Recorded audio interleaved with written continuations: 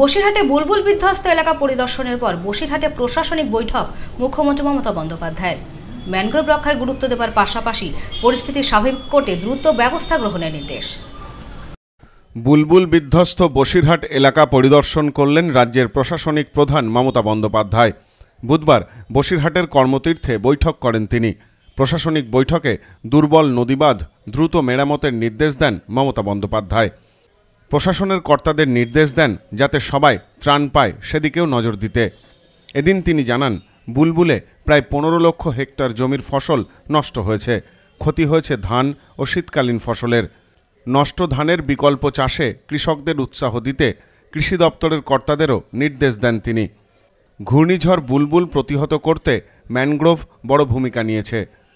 ঘূর্ণিঝড়ের হাত থেকে গোটা সুন্দরবনকে বাঁচিয়েছে ম্যানগ্রোভ। এদিন সেই কথা তুলে ধরে মমতা বন্দ্যোপাধ্যায় প্রশাসনিক কর্তাদের ম্যানগ্রোভ অরণ্য বাঁচাতে অগ্রণী ভূমিকা নেওয়ারও নির্দেশ দেন। স্বাস্থ্য বিভাগকে সতর্ক করে তিনি বলেন, পেট খারাপ, জ্বর, সাপে কামড়ানোর ওষুধ মজুত রাখুন। পাশাপাশি যেসব এলাকাগুলিতে জল উঠেছে সেখানে সরকারিভাবে জলের গাড়ি পাঠানোরও নির্দেশ দেন তিনি। যে কোনো রকম রোগের উপসর্গ দেখা দিলেই তৎপরতার সাথে মোকাবিলার নির্দেশ দেন প্রশাসনিক সুপ্রিমো। এক কথায় হাসনাবাদ, হিঙ্গলগঞ্জ সহ বিস্তীর্ণ এলাকাকে দ্রুত স্বাভাবিক ছন্দে ফেরাবার জন্যে প্রয়োজনীয় ব্যবস্থা গ্রহণের নির্দেশ দেন মুখ্যমন্ত্রী। জলের পাউচ দিয়েছি রিলিফ ক্যাম্পে, কিন্তু আমরা আরো 50 লক্ষ পাউচ যারা জল পাচ্ছে না সেই সব এলাকায় পুকুরের জল নষ্ট হয়েছে, আমরা গভর্নমেন্ট থেকে দেবো, আমরা তৈরি করছি। মনে রাখবেন, আমরা হসপিটালে যারা এখন এরপর সাপে কামড়াবে জল জমে থাকলে, তারপরে জ্বর হয়, একটু কলেরা টাইপের হয়, আমরা এই জন্য সমস্ত ওষুধও সাপ্লাই করছি এবং mobile van, mobile medical centre সেই সব এলাকায় গিয়ে কাজ করবে। আমি প্রাইভেট অনেক অর্গানাইজেশন আছে, ইন্ডিয়ান মেডিকেল অ্যাসোসিয়েশন সহ ডাক্তারদেরও বলবো, যাদের যতটুকু সুযোগ আছে তারা মানুষের পাশে এসে দাঁড়ান।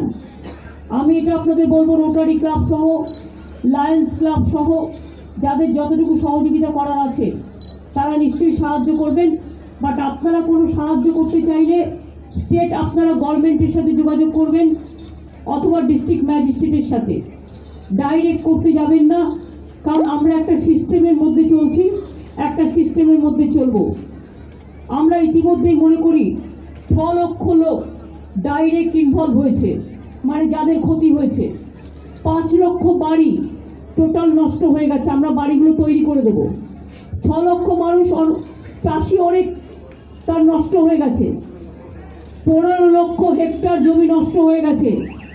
চাষিরা যারা চাষ করেছেন সব নষ্ট হয়ে গেছে।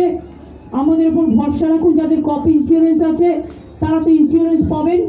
গভর্নমেন্ট 100% টাকা আমাদের ওয়েস্ট বেঙ্গল গভর্নমেন্ট দেয়।